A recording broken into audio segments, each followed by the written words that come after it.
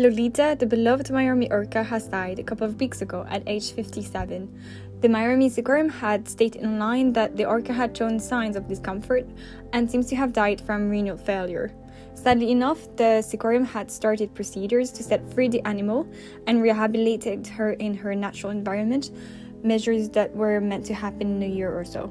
Yes, I spent many years working here at the Seaquarium, and I did have the privilege of working with her many years as one of her trainers. And this is a sad day for me. I know a lot of people are probably experiencing some rough times in there, and there's many more people out there that she touched and got to work with for many years that I know are going through the same feelings I'm going through right now.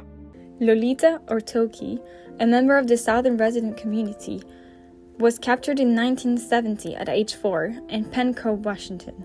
Lolita became later the oldest killer whale in captivity.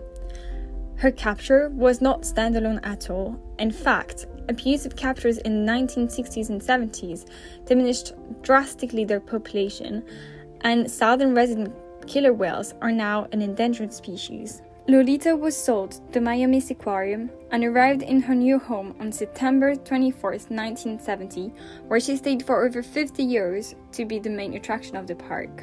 Meanwhile, several activist groups were campaigning against her captivity conditions, and particularly the size of her tank.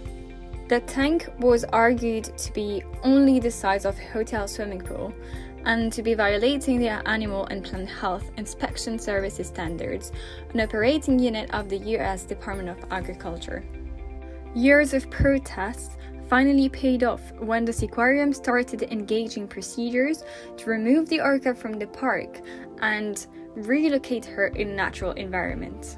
Lolita was meant to cross the United States by plane to be sent in a transitional coastal sanctuary.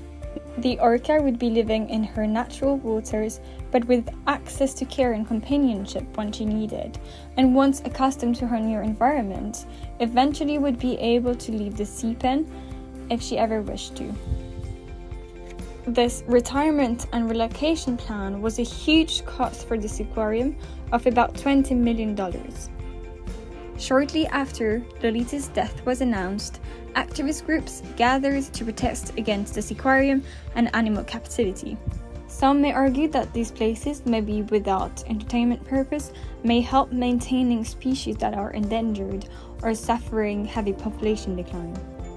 The preservation of their environment and wildlife is more than ever an important question, with ongoing pollution, urban development, habitat degradation, hunt, or even climate change. And stories such as Lolita's may help change behaviors and current policies for the better.